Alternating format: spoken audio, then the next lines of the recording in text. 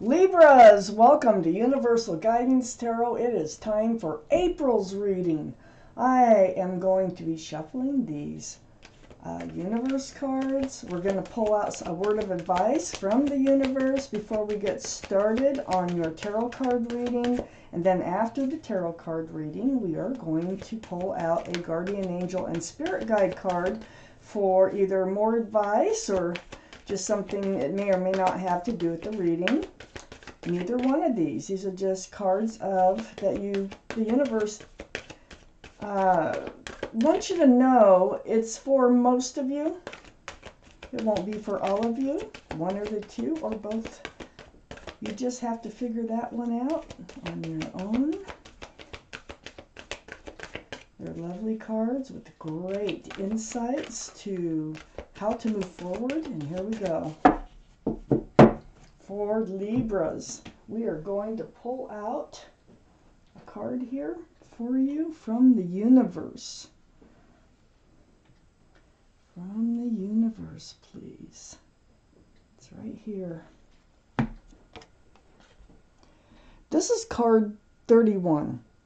So it says, I want continual joyous growth. So I'm going to read the back to you, let you know what they're talking about.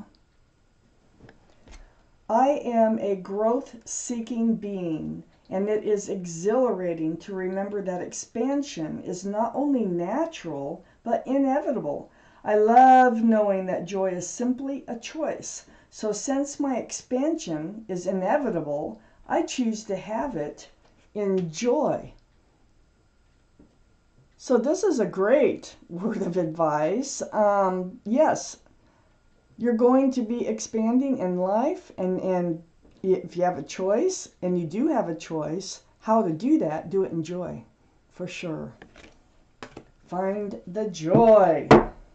All right.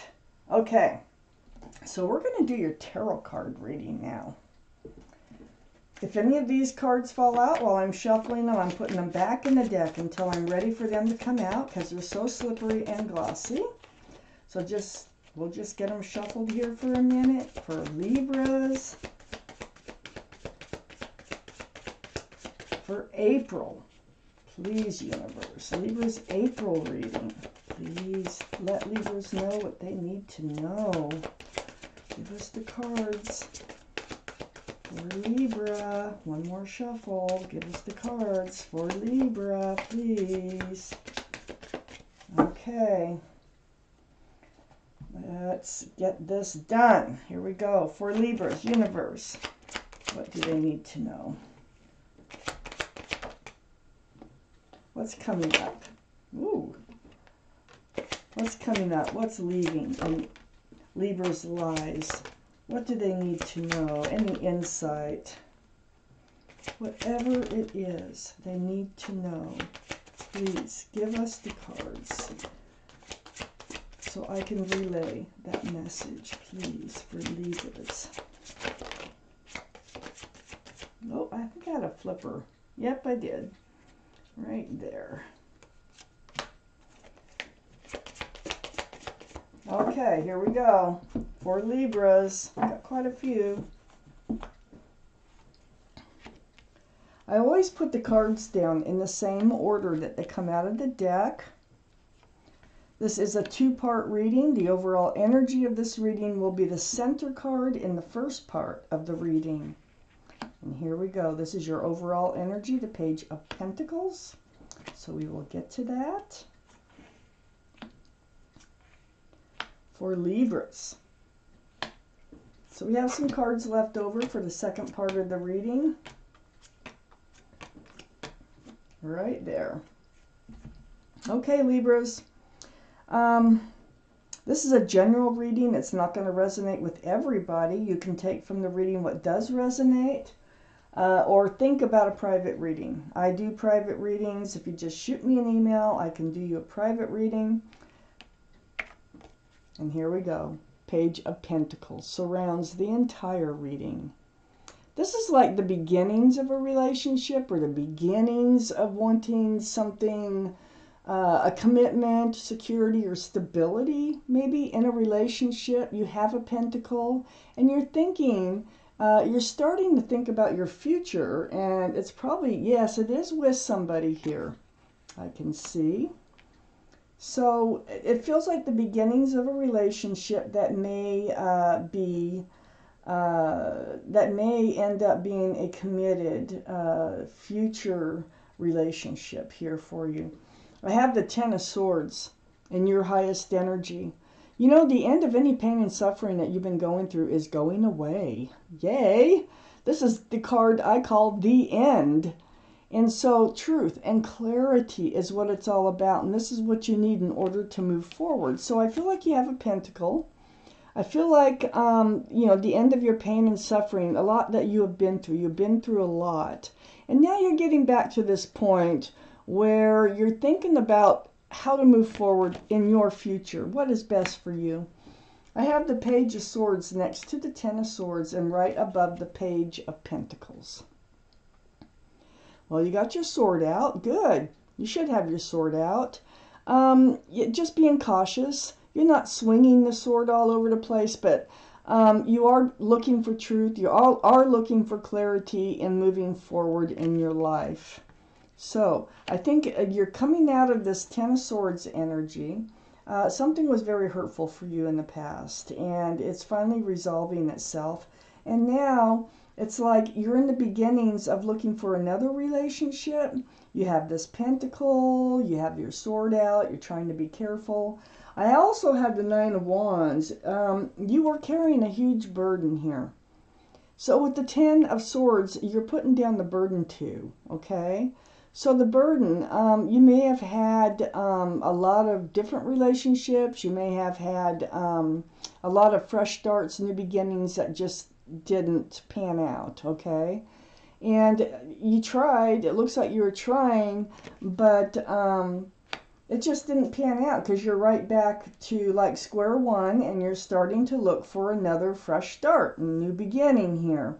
I have the Two of Cups under this Ten of Swords and next to the Page of Pentacles. Well, the Two of Cups, this is a soulmate relationship. Friends first, then lovers. So I feel like there's somebody coming in. I think that you will be friends first, then lovers. I think, you know, these cups are full of love. I don't think it's friends with benefits because I see some other cards here. I think this is an actual friends first, then lovers, and they are a soulmate. So you're being cautious and moving forward with this person. I have the Three of Swords next to the Page of Pentacles and under the Nine of Wands. Yeah, the Nine of Wands, you know, you've had your heart broke. Swords of truth and clarity. You see the truth and clarity about what's happened. And I think you're just doing everything in your power to not put yourself in a position to have another broken heart. And that's all it's about. So it looks like there is someone coming into your life. It looks like they are a soulmate. And it also looks like there will be love there. And you're just going to take your time to be sure about it before moving too fast forward. I have the Ten of Cups under the Two of Cups. This is why I say that. Okay, this is union between two people. It's very family oriented. There's 10 cups of love, an equal exchange of love, sunshine, rainbows. This is union, like I said, two people, very family oriented. There's a lot of love in this card. There's a lot of union, you know, and stability in that card right under the Two of Cups. I think this relationship here is going to turn into this relationship here. I have the Two of Swords next to the Ten of Cups and under the Page of Pentacles. You're kind of blocking. The moon is shining the light, trying to show you the path forward. But your heart is still guarded. You got the Three of Swords here. And you have your swords up. You really are in self-protection. I don't think you're ready to move forward yet. I don't think you're ready to see the moon's path that's shining in the darkness for you yet. You're probably just following the guidance of Temperance here. Temperance is right next to the Two of Swords and under the Three of Swords. So Temperance is probably trying to help you just to be patient. It's that's their job. This is being tempered, to be grounded, and to be balanced as all this unfolds. Wow. Okay, let's see what else, Libras. See what else there is here for you for April. My goodness. Oh my goodness. Oh my Lord. Okay, we need 2 more cards for Libra, please, for April. There they are right there. Just came out like that, and that's how they go down. Okay. So, I have the 8 of Swords right next to the 9 of Wands. I think you stayed in, I think that's part of your heartbreak. You stayed in a relationship for too long. You weren't dealing with the red flags. You were hoping the red flags would just go away. You have a blindfold on. You have your fist on your chin when you could be taking off the blindfold and looking around you at all the truth and all the clarity. I feel like you stayed in a relationship longer than you should have. Just in hopes, that it would work out. And it did. It did hurt you. It did break your heart. And I think more than once. I have the Ace of Swords next to the 8 of Swords. It's all about the swords. It's all about the truth. It's all about the clarity. And so in knowing truth and clarity, that just lightens everything up. It just paves the road forward for you. So the swords are very important in this reading. The end of the pain here. You have your sword out here and being cautious. You have your swords up here to protect your heart and Temperance, your guardian angels and spirit guides are trying to help you be that way, So the Ace of Swords is very important. All these swords that you were ignoring before in a past relationship were very important. But, as it is, you can only ignore the swords so long. And then I have the 6 of Swords next to the Ace of Swords. So the 6 of Swords says, pick up all those swords of truth and clarity. And that's what you're doing here with the Page of Swords. Pick them up, because the more that you pick up, the more you can get away from dark skies, dark waters, towards a very bright, fresh start and new beginning. A lovely place in your life. That's exactly what the Ace of Swords, all that truth and clarity is what they're trying to do, is help you get there. I have the Sun under the 8 of Swords and next to the 3 of Swords. This can be a card for Leo, but the Sun, oh my gosh. This is all about fresh starts, new beginnings with lots of love and lots of joy. So you're coming out of this. It's very obvious that you're coming out of the 8 of Swords, you're coming out of the 3 of Swords energy. Something's changing in your life. We got the 2 of Cups over here. We got the 10 of Cups under the 2 of Cups. Temperance is just saying, just move forward cautiously. I have the 7 of Pentacles under the Ace of Swords and next to the Sun. So you've been waiting. You've been waiting and waiting for a committed, long-term, and grounded relationship. This bush, it buds, but it never bears fruit. So you're never picking any fruit off that bush. You're standing there with an empty basket. And this could be years, So the 7 of Pentacles is something that you're moving away from. It's because you've learned, you've got a lot of truth and clarity you're moving forward with, and there is a fresh start, new beginning coming in, and what's going to happen is all this waiting, it's going to pan out for you. I have the Queen of Pentacles. This is Earth, Taurus, Virgo, or Capricorn that might be strong in your chart or someone else's around this reading. Male or female. All the cards are male or female. But what you're doing is you have this pentacle and you really cherish the groundedness, the stability that you've created for your own life, but you do want to share it. And it looks to me like you're going to have the opportunity to share it. I have the 2 of Pentacles under the Sun and next to Temperance. So you go through this period of being trying to stay balanced. You know, Libras love to stay balanced. So you have 2 pentacles you're trying to stay balanced with. It's this fresh start, new beginning that comes in. I think it kind of throws you for a loop a little bit. And Temperance is saying just take a deep breath, just be grounded, be stable, and be patient. And just let it unfold naturally, and you will be fine.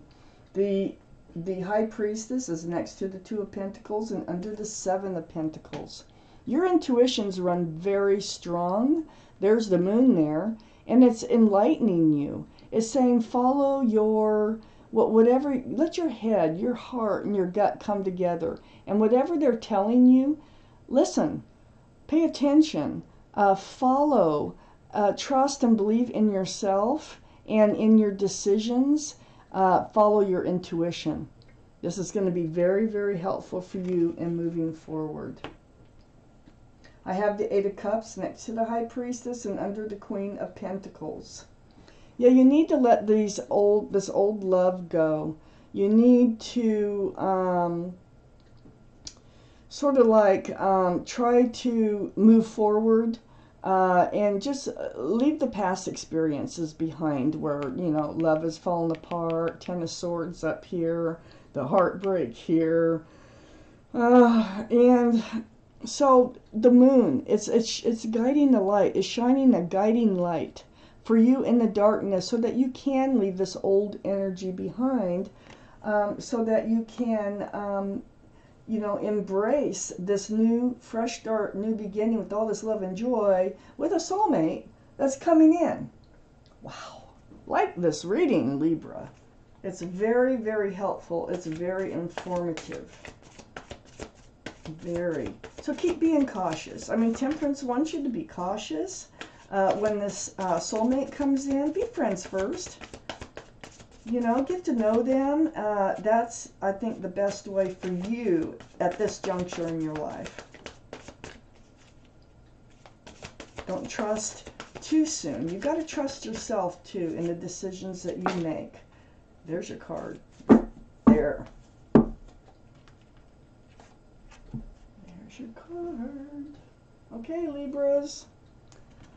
I had the 3 Abundance pop out of that deck. So I'm going to read this to you. Your passions will lead to your divine life purpose. Do what you love and have confidence in your talent. Learn everything there is to know about your interests by taking classes, getting a mentor, or teaming up with like-minded people. Allow your creativity to soar. So you have a passion about something, go for it. Learn more about it. Focus on it.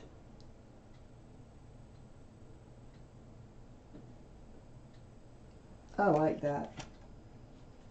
So don't ignore your own passions. Just don't ignore them. Just go for them. Okay? So Libra, this is your April reading. Thank you so much for watching Universal Guidance Tarot.